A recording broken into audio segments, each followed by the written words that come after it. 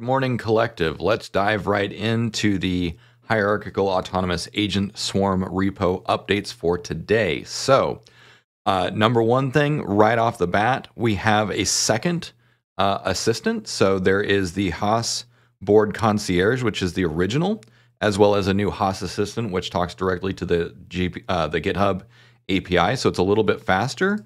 Both of these guys work really well, and they work a little bit different. So here's the Board Concierge, the first one that was created. I asked, what are some best practices documentation? It read it. This one uses Bing, so it's a little bit more global search oriented. It works really well. It's just a little bit slow. But in terms of value added, it is incredible because it's still faster than reading it manually. And it will also cite all of the sources and give you direct links. So this is a very powerful tool. The link for this one is right here, right at the README. So if you're looking to get involved in the project and you want to get caught up, these two GPTs are the absolute best way and the first thing that you should do to start asking questions. So the second one is the one that was just created by another member of the community called the Haas Assistant. And as you can see, this one uses the API. And so this is really good for you. Ask it, say like, what are the discussions? What are the bounties? And so in this case, I said, don't look at the issues, look at the discussions. It'll surface the correct discussions for you. And so it's substantially faster, but it's got a slightly different focus. So you can use both of these. And like I said, they've both been documented on the main page as well as in the wiki, which I'll show you closer to the end of the video. So if you're wanting to dive in to the agent swarm, these are the very, very best ways to get started. So that's the first two touch points. So go ahead and close those tabs. I go through literally every discussion, issue, and pull request once a day in the morning.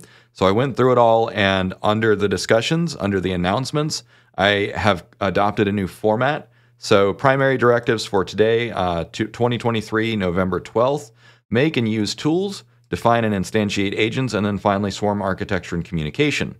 So I have documented what I see as the top conversations and comments, as well as a few pull requests and wikis.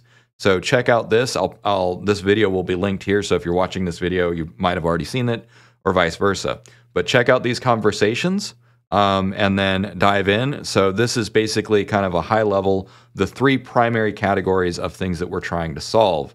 Now, there's a lot of conversation around agent to agent conversation, like direct agent conversation, whether it's locally inside of a container or whether you use an external API, something like Kafka or RedisQ or something.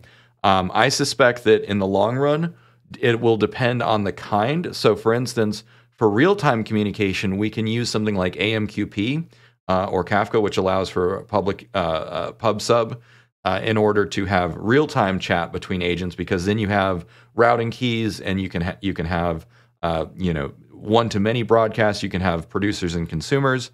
But then we'll also need something that is a little bit more static. So that would mean maybe using to database, whether it's PostgreSQL or Pinecone or ChromaDB or whatever, but something that is a little bit more static in terms of accumulating information and then refining stuff. But honestly, something that's kind of emerging to me is that a GitHub repo actually might be an ideal touch point for a swarm, because you can break things down into wiki. So if you decide that something needs to be documented, you create a wiki for it. If there's something an issue that you spot, you create an issue. If you're ready to solve a problem, you submit a pull request. And if you just want to talk about something, discussions. Then there's also actions, projects, and some other stuff that we're not using. So maybe the best touch point for a swarm is a GitHub repo, at least in the early days, as we discover what's working and what isn't. So if someone wants to actually use the GitHub API as the single source of truth, that might be a better way to go for now, because it's a single API and it provides a lot of the tools that we need rather than reinventing the wheel. So in terms of addressing these things, this might be the way to go. And of course, one of the main pillars of getting to fully autonomous AGI is the ability to fully automate the process of software development. So If someone wants to do some experiments of pointing some agents and assistants at a GitHub repo, not this one is a human GitHub repo, but if someone wants to do a demonstration of creating a brand new repo and having the primary touch point of interacting with it being the agents, the assistants, to write wiki pages, to discuss issues, to submit pull requests, I think that's probably going to be the best way to go right now. So yeah, that's that. One of the key things that I wanted to point out was pull request 88. So we have O. Wiggins Hay has been a very active contributor and has submitted a really phenomenal pull request. I definitely recommend you check it out. It's all under Toolmaker, and so this is some pretty impressive code. And there's also some demonstrations out in the discussions. And I think I've got the tab pulled up here. Yeah. So this is like basically the MVP, or the minimum viable agent, so the MVA. So I really appreciate the work that Wiggins has done, and Wiggins has actually been promoted to being the second contributor, the second collaborator. And so now we have two folks that have been deputized that have full authority across the entire repo to create, destroy, add, merge, whatever. So thanks, guys, for jumping in. And so basically, if you want to jump in, please jump in. I deputize people based on the quality of work that they do. And so the two primary signals is, one, the quality of work that they do. And also, I guess before that is, do they seem to understand the project? Because I'm basically deputizing people that I don't need to manage. That is how a drone swarm works, is you get it, so I'm just going to go ahead and empower you, and I'm going to enable you to do what you need to do, and I will continue orchestrating from behind, well, I guess not behind the scenes, but you get the idea. So yeah, this was a great contribution. We're getting better at making some of the tools. I also have some of the videos documented. So if you go, let's see, where did I have the videos documented? I think the best way to spot it is going to be here and going to the discussions, because there's some of the folks have linked videos demonstrating their work in the discussions. I'm not going to repeat it here, but there's lots of good stuff out in the conversations.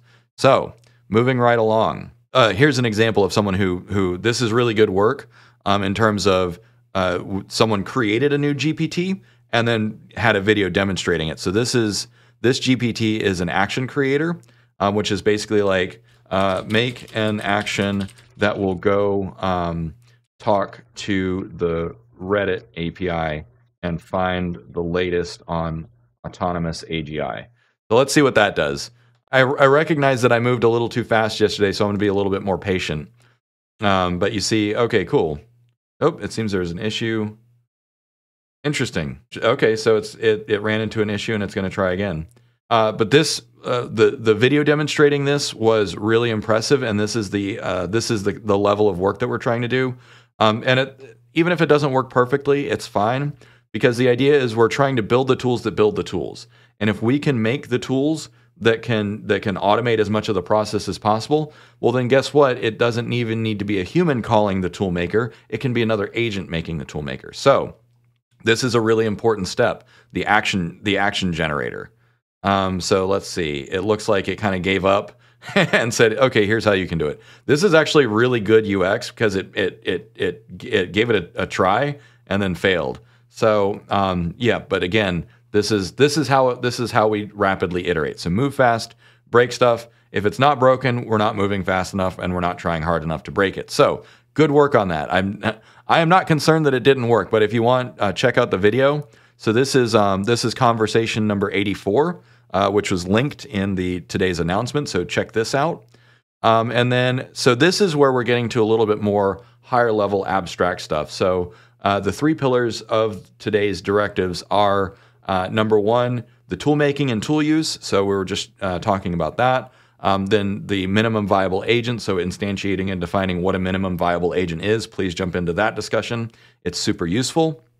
And then finally, very much higher level stuff, talking about, okay, well, if you have one swarm, how do you orchestrate that individual swarm? But then also, if you have multiple swarms talking to each other, how do you do that? Because the GitHub API seems like it's kind of a good one-stop shop, we might start there. But then that's basically like one repo talking to another. But as I commented here, let's get one swarm working first. But I'm really glad to see that people are thinking about having multiple swarms coordinate and collaborate, because then you might end up with swarms of swarms. Basically, you might have one swarm that's kind of managing things and instantiating other swarms and evolving them. There's also been some conversations, as I mentioned yesterday, about how do you steer swarms and how do you improve them over time. So this is good. These are good conversations to have, but we're not there yet. So again, one thing that I will say is one of the primary things that we've discovered, as I documented it here, is signal to noise ratio. So signal to noise ratio is the primary problem to solve with human swarms, and it is also the primary problem to solve with agent swarms. So I will close discussions that are off topic or that are out of scope. I will remove people if they're being too disruptive. We've only had one person need to be removed from the project because they were just completely off base. But that's to be expected with a completely public project. And so by focusing on maintaining a good signal-to-noise ratio, this is the number one principle that we have discovered, both in this project as well as in the ACE Framework project, is the hardest problem to solve, because once you find ways and like general principles to squelch the noise and surface the signal, then that's when work really gets done fast. So if someone wants to work on that from a theoretical perspective or a practical perspective, how do you have agents? And so by the way, I read a lot of the comments on the video yesterday on YouTube, and someone basically mentioned the same thing. You basically need a moderator agent. So that's another possibility to work on. So one of the last things that I'll leave you with today is I've created a few more wiki pages. Every member of the community should have access to update these wiki pages. So one thing that I want to see is, thanks guys for jumping in on the issues and the pull requests and the discussions. I did have someone request to create projects, so the two collaborators can use this. If we don't need it, we don't need it. That's fine. But I would like to see people capturing some of the best practices and insights on the wikis, because these are really useful kind of like sources of truth.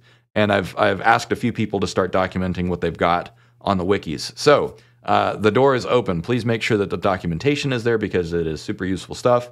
And then the very last thing that I'll say is we've got the a roadmap wiki, and then the assistant best practices wiki. And so then the very last thing, is also, if you want to get a feel for what's going on, the insights tab is very, very helpful, because it'll show you who's doing what. It'll show you this is like such a great dashboard. So you can look at the issues, you can look at the pull requests, and then you can see like kind of what has been going on.